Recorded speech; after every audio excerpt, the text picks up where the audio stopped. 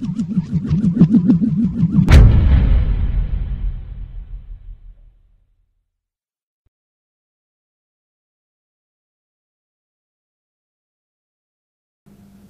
to another edition of the Knights Baseball Roundup. This is the second week we'll be doing it, and of course joined as always by the baseball head coach Gary Puccio. Gary, how you doing? All right, how you doing, Ryan? I'm good. Tired, hungry, but we're gonna do this. I got some chicken in the office. I smelled it, so okay. let's not get into it right now. Okay, so let's start with speaking of food. We got the first pitch dinner just happened on Sunday, and run us down how successful it was. How was the night?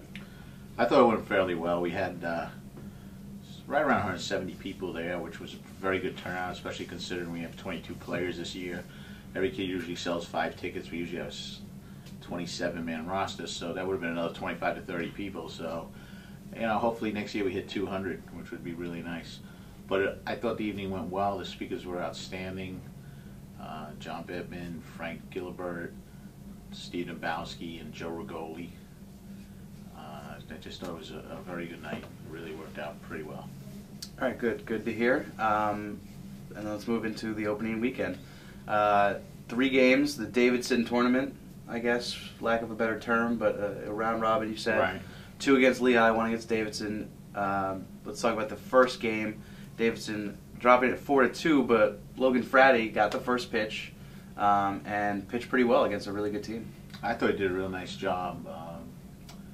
We had kind of a cross-up in the bottom of the 6th, which led to the go-ahead run scoring where Logan and Zach kind of got crisscrossed on a pitch and the ball went by with a man on third, which is not the way you want to give up the go-ahead run. But in general, I thought we played well. We didn't hit as good as I would have liked. But Logan's pitching performance was definitely outstanding against a quality team. I think Davidson ranked 52 coming into the game. So we were right there. I mean, we were right there, 2-2 in the 7th. So. Second game was the first 2 against Lehigh. Another same identical scoreline.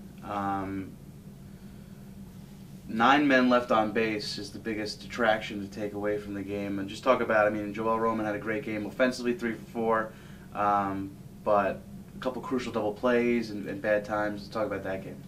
Yeah, even more so, which doesn't show up in the box score, was we did a real lousy job of base running. We killed 2 of our own rallies with base running mistakes in innings that we scored, and obviously you can't be doing that. One of them was a fresh mistake, and you kind of live with those because they're just learning. It's just a different level than what they're used to playing. But we definitely, I was not happy with that loss. Lehigh played well. They deserved to win. They scored 4 runs in 1 inning against Brendan. The rest of the game, they had 3 hits the whole rest of the game. So, you know, Brendan has to start getting out of that inning, too, for us. He has to become the dominant pitcher he should be and get us out of that inning at 2-0 instead of 4-0. And I felt that was one of the issues. And then again, we got behind. We started to play a little panic on the base run, on the base paths, which was unexplainable. Except that we've been inside, so I guess it kind of goes with the territory that you haven't been outside. You really haven't had a chance to work on that kind of stuff.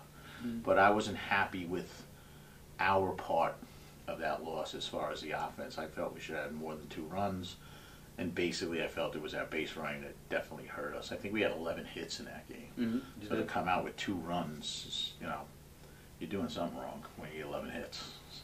It happens though, and I mean, it's a 3-game weekend, and the final game was a good way to end it against Lehigh. 7-5 victory. Eric Snyder became the all-time career record holder for saves, got his 17th. Joe Flack, the freshman, got his first start. John Jacks went 3 for 3 from the plate, had a great weekend.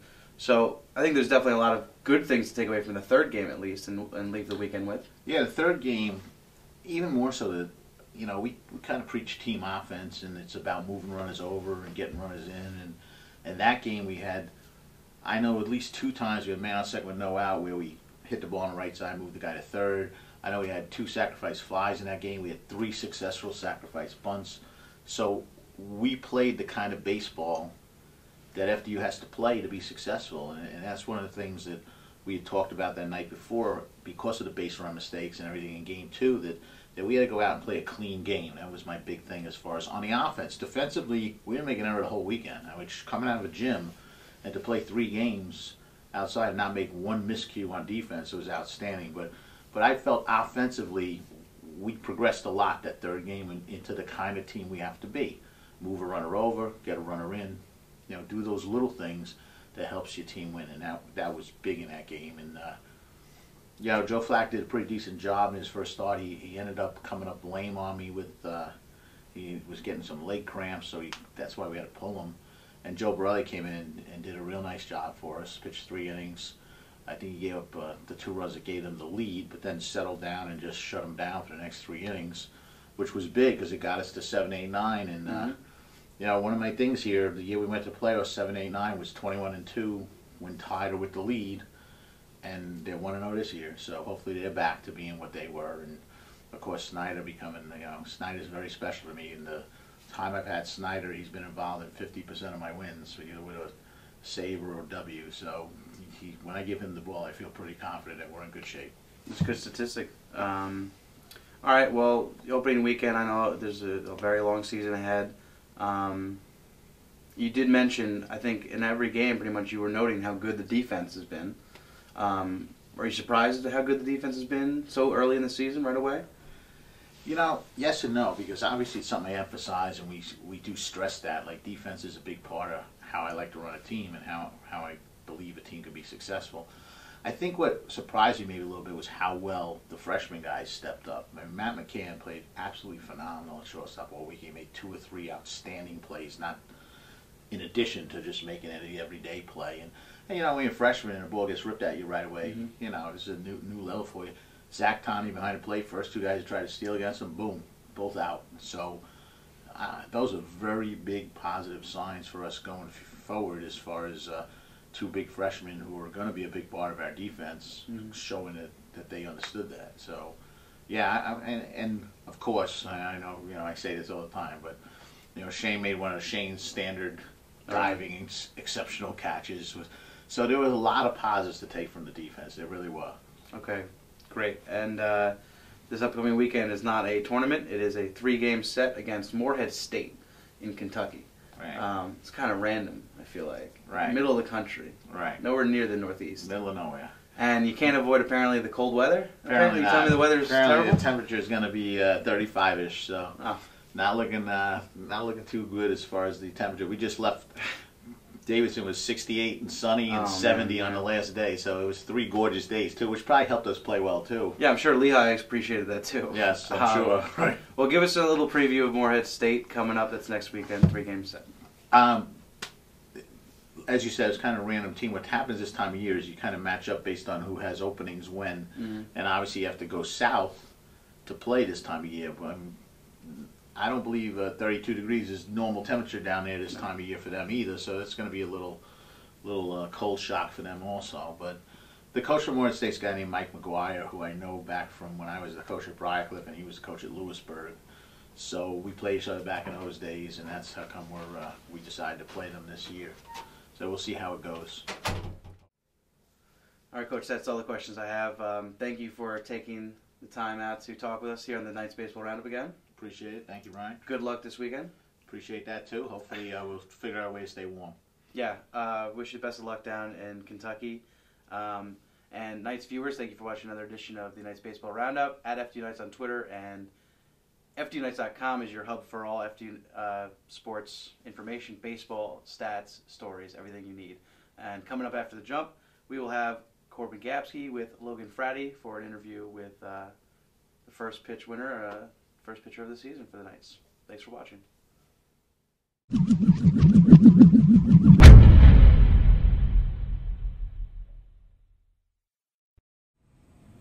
Thank you, Ryan. On this second half of the Knights Baseball Roundup, I'm here with sophomore pitcher Logan Frati. Logan, first I have to ask you about the first pitch of dinner.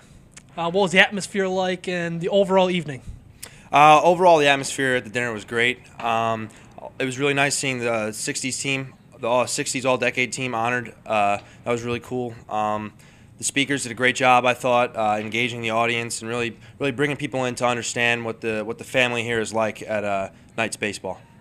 And the reason why I'm asking you about the first pitch dinner is you were honored with the first pitch ball, which means you threw out the first pitch of the season, and you threw that first game of the season against Davidson. So before we talk about Davidson, let's talk about being honored with the first pitch ball. What was it like? What would the family talk about afterwards? It had to be a great evening for the Frati family. Yeah, it was great, especially because it was so unexpected. I really had no idea that I was going to get honored with the ball. And, John Bittman does such great things with this program, and it was really such an honor to receive the ball from him and coach and to show their faith in me to be the starting pitcher for the first game of the season. And it's well-deserved. So let's talk about that first start. It was against Davidson. They're a member of the Southern Conference, and you went 6 innings. You only gave up 2 earned runs, so you put in a quality start for the Knights. You were charged with the loss, but let's talk about that start. What was working for you, what wasn't working, if there was anything, and what you can improve upon for your next start against Morehead State. Right, I think it was a pretty good start coming out for the first time. Fastball was pretty good. Changeup was working as it usually does, and my slider especially was working really well. Couldn't really find my curveball, and I wasn't as consistent as I would have liked to be, so those are definitely 2 things I'd like to work on for the future. But overall, I think my pitching performance was pretty good for the first time out, coming out of the gym. And I have to tip my hat to the defense. The defense really played very well behind me, especially considering how tough it's been not being able to get outside recently. That's great. And also had to talk to you about your strengths in the past. I mean, you had a great season last year for the Knights. You're one of the bright spots for the Knights, especially pitching in that 16-inning game against Wagner.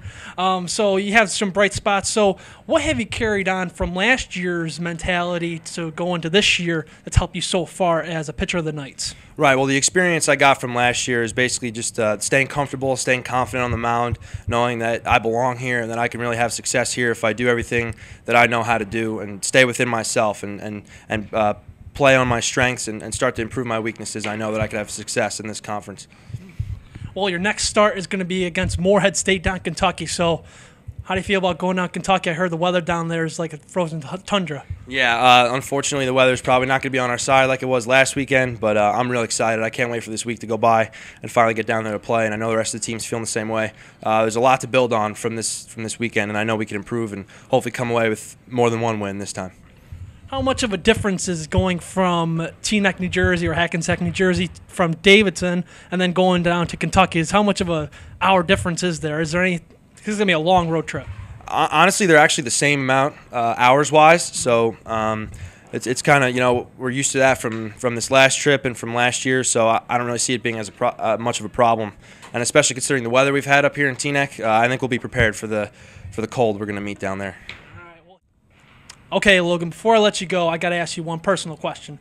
You're a big fan of Mighty Python, so I have to ask you, which one of your favorite quotes, and can you give it back to the fans what it is? Oh, man, that's a tough one, putting me on the spot like that. But I guess I'd have to say in the beginning when the 2 guys were up on the castle talking about, are you suggesting coconuts migrate? And that whole thing. Well, there you have it, folks, Logan's favorite quote. So, fans, watch Logan this weekend down in Kentucky against Morehead State and tune in to FDUKnights.com for live stats, recaps, and videos. But also, watch Knights Baseball Roundup every week with Ryan Uke and I. But other than that, have a great day.